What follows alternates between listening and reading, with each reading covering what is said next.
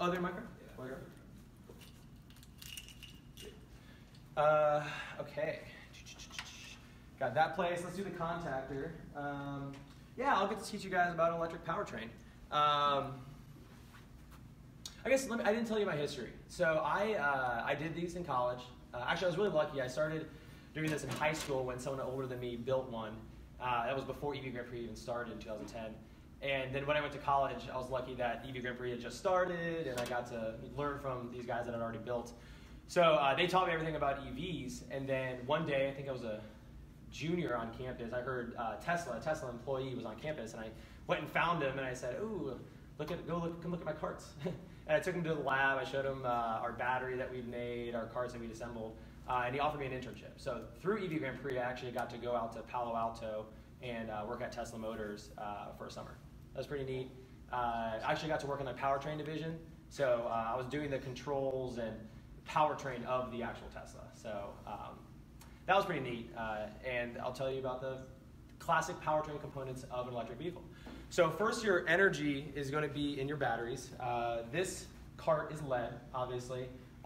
Lithium is what college use and most EVs use now, but lithium is a pain. It's very sensitive, and if you don't treat it right, it'll be mean to you. So when you do lithium, the cells are obviously a little more expensive, but what the cells give you is they are lighter than lead, and they have more power, so they have more ability to give out their charge. So you can have more energy on your cart for less weight, and you can reach higher currents. That's why you use lithium. But now here's the downsides of lithium. A, like I said, is more expensive. B, you have to have a battery management system because each little cell has to be monitored. These 12-volt lead-acid batteries actually have 6 cells in them, if you didn't know that. But they're like 1.2 whatever volts. These lithium batteries are all more on the cell level. So you say 20S, which is 20 series cells, which is, giving you a lot of information here, which that would be a 72-volt system. So you have 20 series cells, and you have to monitor all these. And you have to do that with a $1,000 battery management system. And if any one of these cells all of a sudden gets too hot or gets too low a voltage, you have to shut the entire battery pack down. So that's why lithium's a little more expensive, a little more difficult to do. And doing lead with high school, it's been amazing. It's so simple. If you accidentally touch something to the wrong place, not going to be too big of a deal. A lot safer and a lot more affordable to get into. The only thing, if you guys wanted to race in the collegiate race, if you want to race in the collegiate race, we do about twice as many laps as you guys. So you guys would probably need twice as many batteries, and now you're getting up to like 180 pounds of lead on your cart. So you can't. That's where you kind of get the downside of lead. But you guys learn everything you wanted about battery? Just kidding. All right. So from the battery, let's do the contactor. The purpose of a contactor. Does anyone know what a relay is? So a relay is kind of like a switch for your lights, right? But your lights, you actually move the switch. So you're physically turning it on. What this does that exact same thing, but it does it with an electrical signal. So it turns on and off the battery pack's connection to the motor. So it isolates the battery pack, right? So if this thing is open or deactivates, there's literally a bar in here that falls, and the battery pack is no longer connected to anything. So that's why these are on every EV. Sometimes there's 2. Usually there's 2. And it can isolate the battery pack when anything's bad. It also isolates the battery pack when it's off. All right, so you don't have a hot cart. That's what we call a hot cart, is if your battery's connected to the system.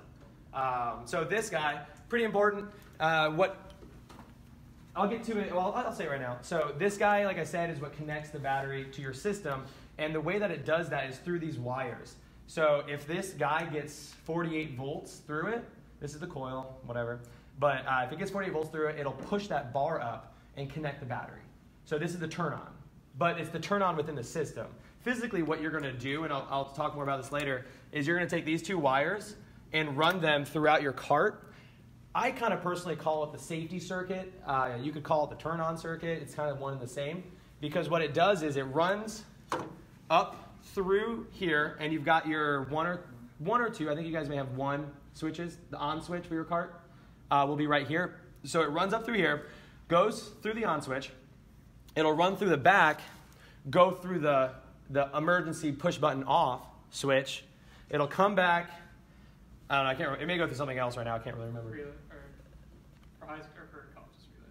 Yeah, it goes, but not in this situation. It goes to the coil for the controllers here. Yeah. So then it goes to the controller, and that way the controller can have the final say whether the contactor's on or off. So if any of the three systems in series, the switch right here, I guess you can consider that emergency on-off. The switch right here, the emergency e-stop on back, and then the motor controller, if any of those ever open or deactivate or turn off, basically break connection, then this guy will no longer have 48 volts across it, and you'll isolate your battery back. So that I'll keep referring to that. Actually, I'm going to pull up the schematic while we're talking. Okay, so in this situation, it's just the e-stop in series. The key switch actually goes to the key switch ability of the controller.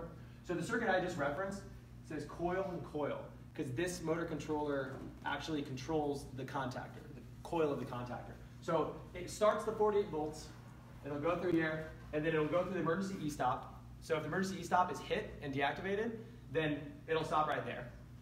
If not, if it's good to go, then it'll keep going, and then it'll reach the contactor, and then close the circuit by going back to coil minus. So that's how your contactor system is on this.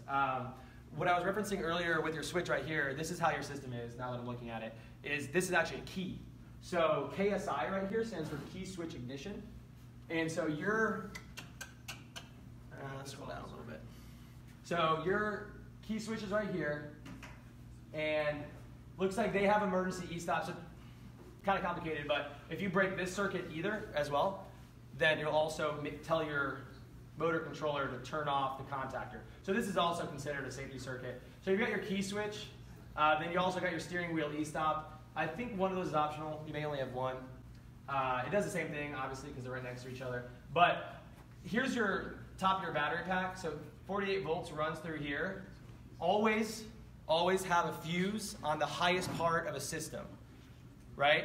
So when I say highest part, you've got the plus of your battery, the most plus part of your 48 volt system, where the actual 48 volts are, which I think is this guy.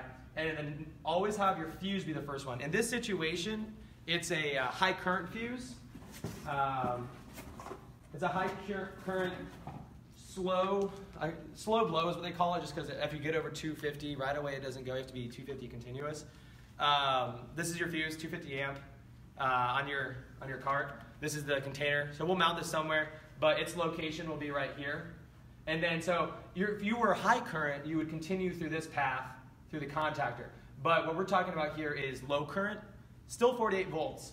And it goes this way, still 48 volts, so it's a small wire, low current. And it goes through your key switch, and if that switch is open, you're not going to get any voltage here. So as soon as you turn your card on, you're going to close this, and then your 48 volts is going to pass through here, touch your key switch ignition, and that's going to tell your motor controller, hey, he wants to turn this card on. So then what the motor controller will do is apply the 48 volts to the coil. Your e-stop will not be pressed, so it'll pass through here, and then your contactor right here, the bar in it will literally be pushed up and close the circuit. And like I said, remember how I said the high current, if you were high current, you would pass through here? Well, the next thing for the high current is the contactor. So if the contactor bar is not closed, not activated, then this wouldn't allow anything through. So you need this guy to go through here, touch the motor controller. The motor controller needs to say, we're all good, okay. And then apply the voltage to the coil, which is activating the contactor. Go through your e-stop, that's fine, it's not pressed. A lot of issues, you won't realize this is pressed and you're wondering why your car's not turning on. It's because your e-stop's pressed. So then come back here, and then this, like I said, this will activate and close the contactor, which will allow the current to flow, and boom, you've got high current, 48 volts to your motor controller, which means you're ready to apply it to the motor, which is right here. Any questions about that? I kind of just give you a little lesson on how a powertrain works. Did you understand that a little bit? Yes. Sweet. All right. Cool. So now that you know how it works, I guess we can kind of start doing it. Oh, let me, I guess, talk about more things. The other big item is your throttle, potentiometer, pot box, all the same thing. It's this guy right here. You see, Rich? So that on the diagram is located right here. And so I won't explain how it works, but basically it touches these two, throttle 1 and throttle 2. Make sure, I think you got to have the right cords connected. It's color, but if you get it wrong, just do the opposite. And boom, so once you get that connected, that's how your throttle connects. Pretty simple system. You'll see when I'm pointing to these guys right here, you'll see that right here. And actually it's labeled. You can see, so coils, oh, it's a nice diagram. You actually spread it up, awesome. Coils, half speed, which you're not going to use, throttle, and key on, which is your KSI. Yeah, we talked about pre-charge resistor. So a pre-charge resistor goes across the contactor. If you go through the components diagram that comes with your wiring harness kit or see it online, you'll know what each one of these items are in the wiring harness kit. Like I said, this is a pre-charge resistor. It's a higher current resistor, probably a few watts, but you install it across the high current. Let me show you here. So this is the contactor. Like I said, these are the coils. Your contactor may look a little different, but the smaller terminals coming out or the smaller wires coming out, they're obviously your coil. The large terminals is your high current. They are usually directional, so you'll see a plus and a minus. Honestly, I think you could hook it up backwards, but you know why it's directional? No, Yeah. it's just a switch. It's just a switch, yeah. I used to have a contactor that was open. You could see the bar move. It's pretty cool. But so the plus side will be right here. The minus side will be right here, obviously, because like I said, your plus starts right here with the red, the hot side. So you put your pre-charge resistor across the large terminals. Does anyone want to know why? Anyone? Yeah, so it's a pre-charge. So let's say, how do I say this? If you just close that bar really quickly, it would just allow, technically instantaneous, it would allow infinite current to come across, so it'll spark. And if it sparks, you could weld your bar to these terminals. Like I said, a bar comes up and touches these two terminals to close them. And if there's no pre-charge resistor, it'll all of a sudden be 48 volts to 0 volts, and it'll just spark. And that bar can weld to the terminals. And I remember a few times you actually have to take a hammer and literally hammer the contactor in order to get that bar unwelded. So what the pre-charge resistor does is it won't allow any large current to flow across it. So in that sense, the contactor is still effective because no large current can flow across it. But what it does do is allow 48 volts to go to the other side. So when you close the bar, it goes 48 volts to 48 volts. In case you were curious, that's a little more advanced.